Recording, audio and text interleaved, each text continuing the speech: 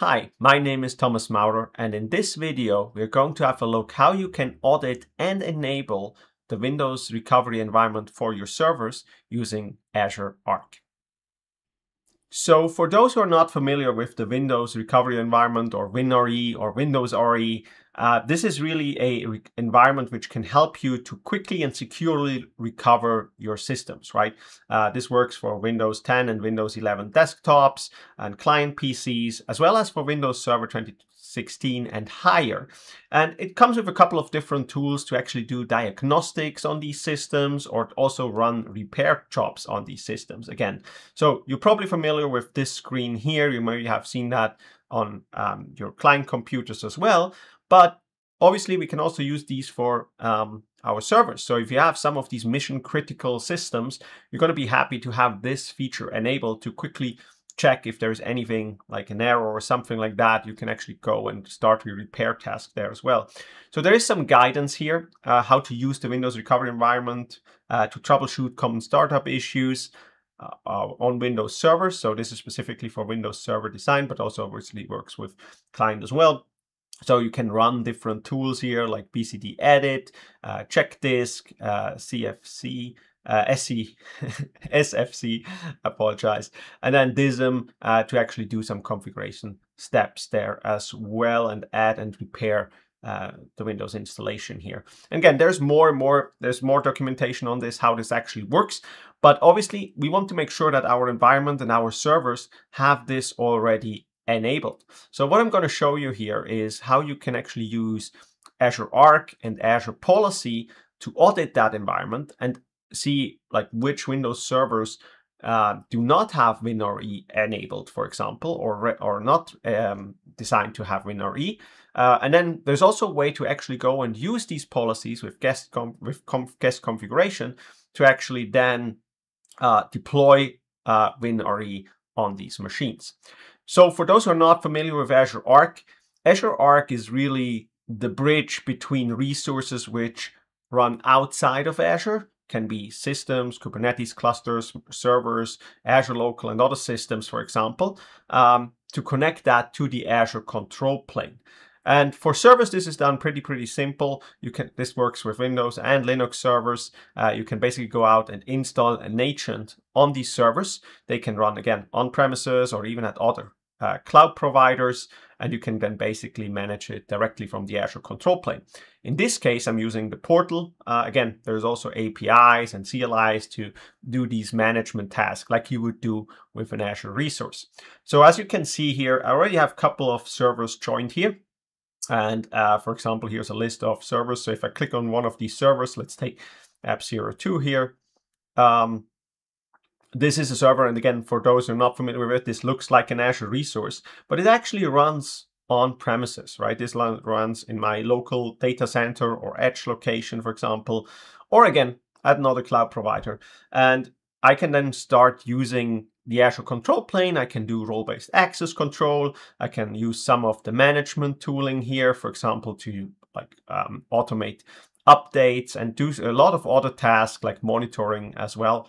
But what I want to show you is the policy part. So you can use Azure Policies to basically audit machines and configure machines here with machine configuration as well. And you can see here, these are now the policies I have assigned to that machine.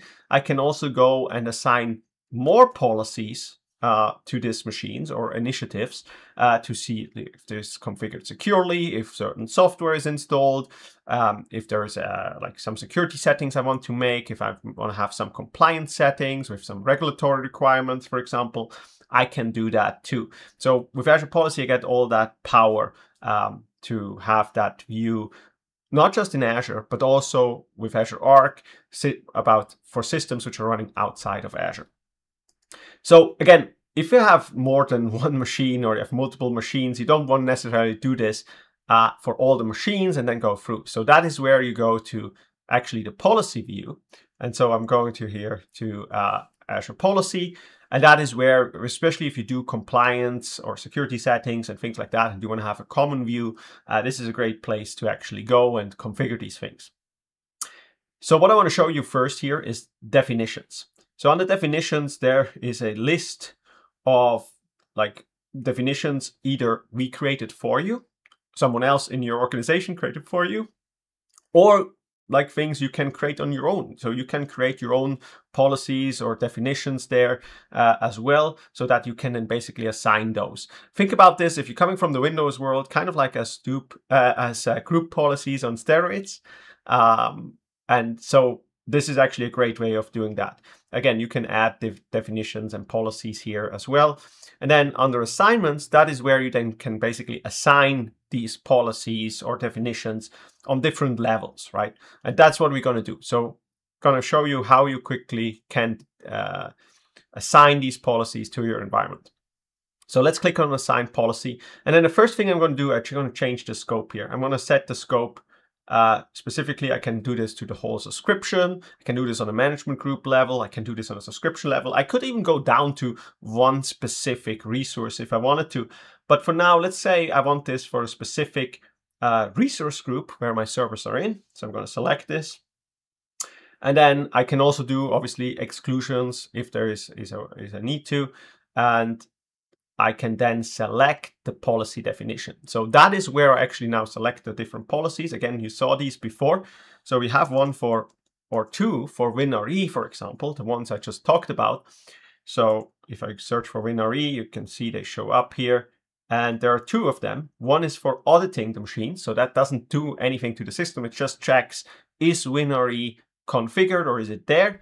And the other one basically is then configuring WinRE on these systems if it's not there. So first of all, let's go and audit that environment. So I'm going to select the audit policy here. And then I can change the name of this assignment. So I can change the name here and make sure that I have something which is probably more related to say, hey, this is for this specific project or group of servers. I can give it a description. And then on the next page, this is very important here. You can see here that usually when we do assign these policies, these are just enabled by default for Azure machines or Azure virtual machines for the Azure environments, because they're also free to use there. Now for Arc enabled servers, we have a different pricing structure there. And by default, these policies are not necessarily free. There are some exceptions, and I will quickly go to the blog post where we explain this, where they're actually free. So if you use, for example, Defender Plan 2 for servers, you get this actually for free. So just to quickly talk about pricing here, this is the blog post from the product group from Arnav. So you can see here that you actually get these for no additional cost here. If you either use extended security updates for your Windows Server 2012, again, obviously, when it works with Windows 2016, that's one other case. Then you have Microsoft Defender for Servers Plan 2 enabled. You actually did the Windows Server with software assurance attestation. So that means if you have your Windows Server licenses for software assurance, you can basically say in the Azure portal at Azure Arc, yes, I have this license. That gives you the attestations, and then you basically get also not charged for it. Or you do the pay-as-you-go licensing here for your Arc-enabled servers as well, directly from the Azure portal. Now, let's switch back to the policy assignment. So again, just be aware of this. If you don't have one of these cases, there are probably additional costs assigned to this. So in this case, I'm going to set it to true. And then I can go through this wizard, and then I can give non-compliance message. So does not have WinRE. Click next, and then click create. And this will do the assignment of this policy. This will then go out and check your servers so that if they have WinRE enabled. And this will take obviously a while to go audit. And it will keep on going auditing your machines over time. So if something changes, it will also tell you that as well. So I will, in the sake of time, I will skip this step to assign this and then wait. Like in a good cooking show, I already prepared something here. And so if I go to the compliance view, you can see here how I'm doing with compliance in my environment. And then you can also see that I actually already assigned this audit policy. So now if I click on this, let me see if we have all the machines. Let me quickly change the scope here, because I want to see everything in my subscription, not just a single machine. So I'm going to select my subscription here, and we'll see a little bit more. So now you can see here, okay, I have 12 resources where I've applied this policy, and everything looks very good in my environment. Because I set the servers up with WinRE, everything looks good here. And so this is very, very good. But if I have now a machine where the state changes, or if there's a new machine coming in, which automatically is joined, for example, to that specific resource group, it will be audited and will make sure that this is actually configured. So what do I do if things are not there? So I'm going to go in assignments and do the policy assignment again. I'm going to select the specific subscription, and in this case, the resource group again. And then I'm going to select the policy definition, do WinRE.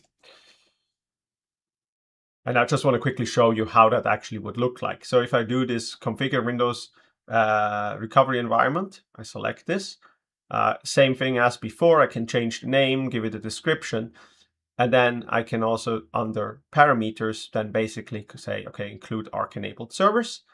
And then here under remediation, now I can say, okay, I want to create a remediation task so that like I actually fix this issue. And then I can say, okay, for this, I need to have a managed identity. I can either create a system assigned managed identity, or I can use a user assigned managed identity, and then make sure that it has the right permissions to do the task. So then I can then also give a non-compliant message again, and then I can create this, and this would now then go out, and I could basically audit again the machines, and I could go out and actually configure the Windows RE environment for these servers. So I hope this video was helpful. Again, I put all the links of I just showed you today in the description below, so you can also check out how Azure Policies works with Azure Arc, what the pricing is. You can go to Arnulf's blog post to learn more. I will also put in the links for the Windows RE documentation on server as well. And I hope you enjoyed this video, and I hope I see you in the next one.